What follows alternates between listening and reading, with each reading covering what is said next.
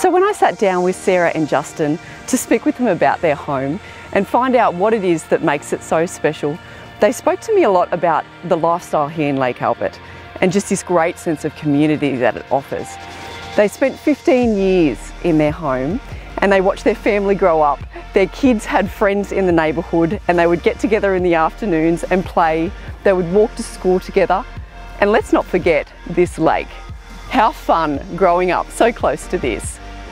As for the home itself, it's got 4 bedrooms, multiple living spaces, a secure yard and a pool.